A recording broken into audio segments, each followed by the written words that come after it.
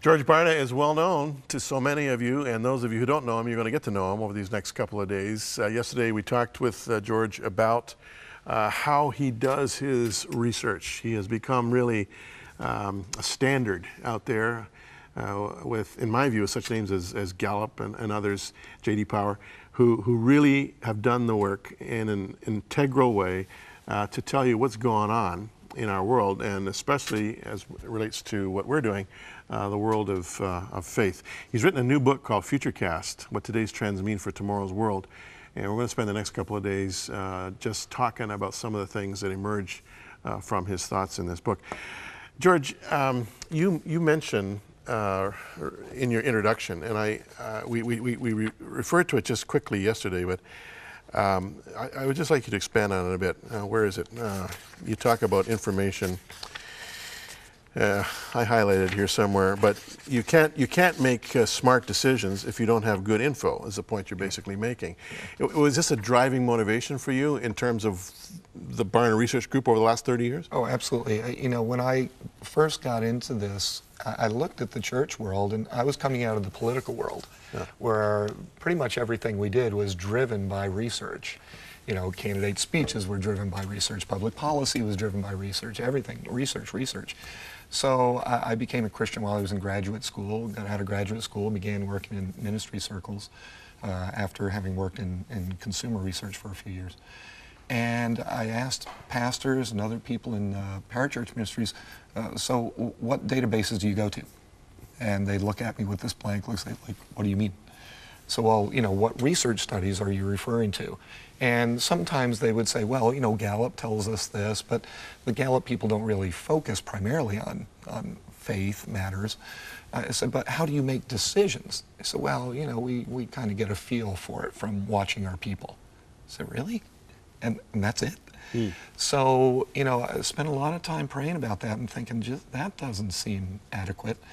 So felt as if there was really a need within the church market to try to provide this kind of more reliable, consistent source of information that was objective, not subjective, and that could be analyzed from a broader context to give a better sense of not just where are we, but where are we going, and based on that trajectory, what kind of strategic decisions should we be making today?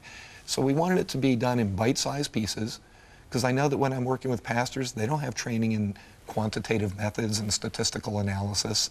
So we've got to break it down into bite-sized pieces that they can understand, and it's got to be practical. Kind of the life question for me is, so what? It's like 67% believe this, 33% do that, 18% gave that. So what? What difference does that make? Should it be different? Why? You know, so what is the driving question behind everything? Well, something that occurs to me here, especially as I was reading your book, when you say early on in the book, roughly 2/3 of the nation's people are changing their minds, that you have shifting ground on which to base a survey, even with the best integrity. Friedman, in his book, The Alexis and the Olive Tree, a few years ago, said it's almost impossible in these days of what he calls the Evernet. You know, the internet's everywhere. He calls it the Evernet, to make even a 5-week plan, let alone a 5-year plan, because opinions are changing all of the time. Which raises the question, when you do a survey, you're getting a snapshot. Right. How often do you have to go back and take another snapshot? Frankly, it depends on what it is that you're measuring. Yeah. If you're measuring consumer taste, you better be doing it every few months. Yeah. If you're measuring something like people's religious faith, their beliefs don't change dramatically very often. They do change. But what we typically recommend is every 3 to 5 years, you've got to be taking a new pulse of your marketplace, because their perspectives change. Even if their beliefs don't change, the context within which they hold those beliefs has changed sufficiently so that the way that they apply what they believe may be changing. And ultimately, if it's behavior that we care about the most, which it is, I mean, Jesus said, you know, show me the fruit. He didn't say, show me what you believe. I mean, even Satan, you know, gets some of this, you know, but his behavior is what's different. So you got to look at the behavior, and that's what we say, you need to be regularly tracking that. And so when we work with clients, we encourage them, yeah, it's great that you do a study this year. We'd suggest that you put into your financial and management plans a long-term process where every 3 years you're budgeting to do a checkup, to see what's changed, how much has it changed, what difference does it make in what's changed, so that you can be making better plans. Now, it seems to me that for a pastor, and I really relate to the studies you've done on the church over the years, because I'm a pastor, have been a pastor. I really wonder how many pastors are Don Quixotes out there tilting at windmills. They think they know what their people think. They think they know where their people are. For instance, take moral issues. You know, sexual morality, for instance. All the studies you're doing is demonstrating powerfully that there's really no difference between the people in the pew and the people outside of the church in terms of sexual values. Yeah, yeah. And yet, a pastor will preach about sexual morality and talk about them, you know, not about us. What are pastors saying to you when they find out that they're dealing basically with a cross-section of the world right there in their congregation? You know, there are a couple of things that come to mind. One is I started this practice where when we'll do congregational surveys, where we'll go in and we'll do a survey among the people who attend a church to help the leaders of the church understand what people are thinking, what they believe, what they do, what they need. I've started this thing now where I ask the leaders to fill out the survey based on what they think the results are going to be when they come back in. And that way, when I bring the actual results in, they can't say, oh yeah, well, I already knew that. We'll go back and take a look at what they say they thought it was going to be. We'll see the big gap and we'll say, okay, now this is important for you to remember because you thought they were one way. You've developed your ministry based on those assumptions. The assumptions were wrong. So now, based on the hard data, we've got to rethink how it is that we're doing ministry. We no longer have any excuse for just continuing on the same path. The other thing that's fascinating is we did a study a few years back where I kept hearing pastors say, but I taught on that, I taught on that, I taught on that. So I went back and did a big nationwide study trying to figure out what impact do sermons have. And what we discovered is that within 2 hours of having been in a church service, the average individual can't identify not the 3 main points of the sermon, they can't identify what the topic of the sermon was. And so, you know, what I've been saying is, look, it's great to preach, you know, and various people pick up various things from it, but you can't put all your eggs in that basket. That's not how most people learn. And so even there, we need to be rethinking, is that the best way to get the truths of Scripture into people's minds, hearts, and lives? Do you have any suggestions as to what's the best way? Well, yeah, I mean, as we've researched that, what we found is so much of what actually works well is when you're interacting with people, you're spending time with people who are applying their beliefs in a very real way. And if I watch you and I trust you and I see you do something that's taking a scriptural passage, taking a scriptural principle, and it's making it real in a situation in a way that I haven't done, I take notice of that and I think, huh, that's interesting. I kind of like that. I bet I could do that. And so if I spend enough time with you and I see you doing these things, I begin to imitate that behavior, which is the very same way that Jesus taught his disciples. He didn't spend all his time preaching at them. He said, come on, come with me. Let's talk with some poor people. Let's feed some poor people. Let's go baptize. Whatever it was like, come and be with me. Do it with me. Watch how I do it. When I'm gone, I expect you to do this. And I think that's what we're finding to be the most powerful model, is the example of your life rubbing off onto other people. Now, is that something that can be done in what's popularly referred to as a megachurch setting? Perhaps it could be. I haven't seen it. Well, have you done any research on why people go to large churches? Oh, yeah. What have you discovered? Well, there are people go for a wide range of reasons. Yeah. Sometimes it's because their friends go there. Sometimes it's because it's the hot church in town in the moment. Sometimes it's because they have a great preacher, and that's why the church, attracted a number of people. Sometimes they like to go because they want to be anonymous. They don't want, people paying attention to them and having great expectations of them. They need a time where they can kind of get some equilibrium in their life because they've been through some tough stuff. They're trying to figure it out. So, I mean, there are all kinds of reasons. The biggest difficulty, I think, for a megachurch is to get past all that to the point where, as a leader of a large church, and I've been a teaching pastor in a megachurch, and I've also been a pastor of small churches. The toughest thing is to know, what do you measure? what do you look for? And I wrote a book called Maximum Faith, where I really was trying to answer the question, are people's lives still being transformed?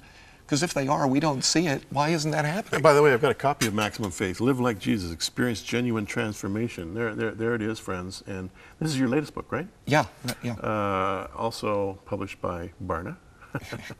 And you'll be seeing that on your bookstore shelves, I expect, at some point. Yeah, it just came into Canada. Just came into Canada. Yeah. We also are broadcasting in the U.S., so you can find it there. But when you talk about maximum faith, I mean, see, the assumption, and in Futurecast you deal with this. The assumption is that if you are attending a church function 2 or 3 times a week, and you're there on Sundays, of course, and maybe Sunday school, whatever, that you're pretty much maxing out what it means to be a follower of Jesus. Right. You're saying not necessarily so. Well, what I'm saying is it depends on your metrics. I went back to Scripture and tried to figure out what's Jesus looking for.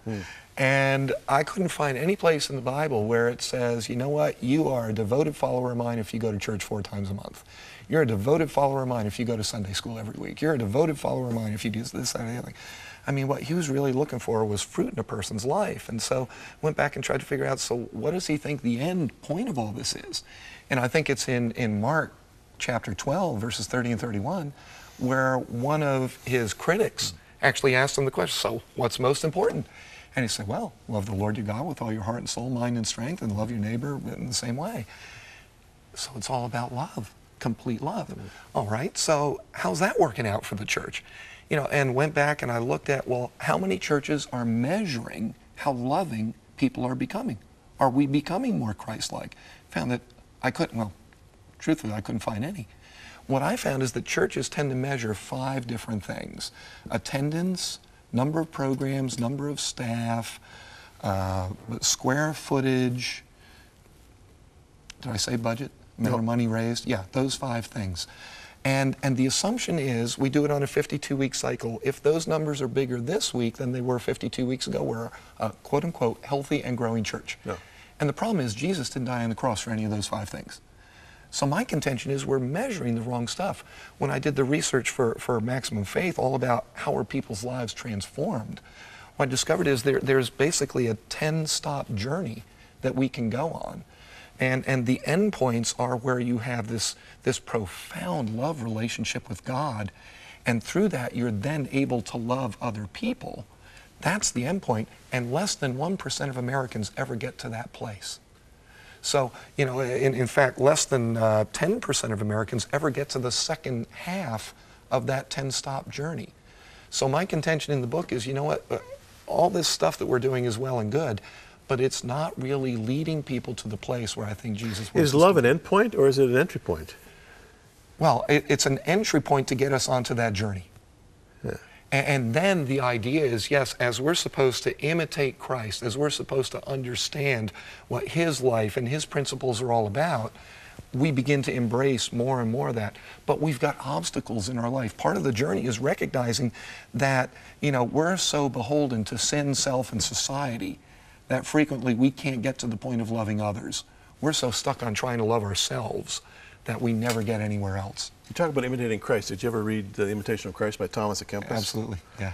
There's a lot to learn from some of these older authors. In fact, much of what I gained in trying to prepare to understand all of this was, John of the Cross and Francis of Assisi and Brother Lawrence and all these guys who got it through the hardships that they had in their life. And one of the things that I found is that you don't become a real dynamic Christ imitator until you suffer, until you allow crises and the pain of those crises to break you. That's the missing ingredient, is brokenness.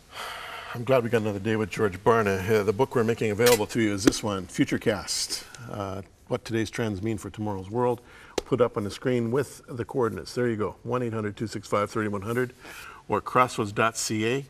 You're going to want your copy of Futurecast. I mean, George Barna doesn't come by here every day, and he is one of the most trusted voices in all of the Christian world. And to have this book available for you, friends, in this limited quantity is really a special thing. And we hope that you will call in or log on. And remember your best ministry gift, friends, because we work together, don't we, to make this thing happen. Thanks, George. See you tomorrow. Thanks, Steve. Back with more after this.